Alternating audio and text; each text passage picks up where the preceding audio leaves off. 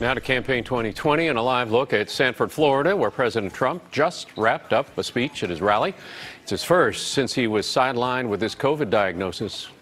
But it does give you a good feeling when you can beat something, and now they say you're immune. I don't know for how long. Some people say for life. Some people say for 4 months.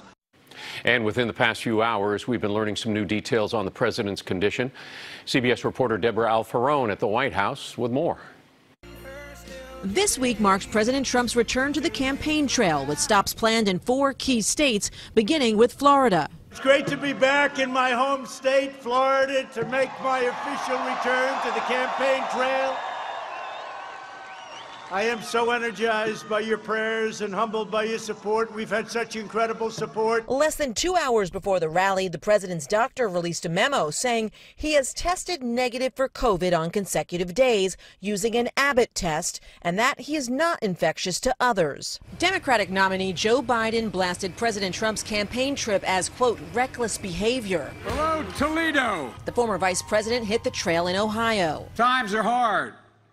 Unemployment is way up due to the pandemic and the terrible way in which it's been handled. Vote, Ohio. Vote to re-elect President Donald Trump. Vice President Mike Pence also traveled to the Buckeye State. The latest CBS News Battleground Tracker poll shows Ohio as a toss-up. With health care expected to be a major topic during this week's Supreme Court confirmation hearings, President Trump is getting out ahead of the conversation, tweeting promises of far better health care and coverage for pre-existing conditions.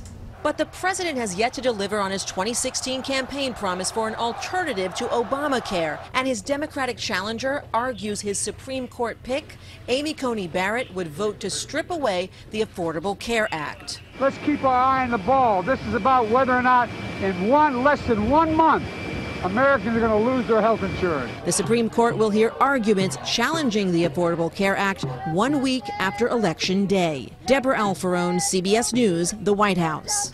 And former Vice President Joe Biden headed to a couple of campaign events in Florida tomorrow, while President Trump heads to Pennsylvania.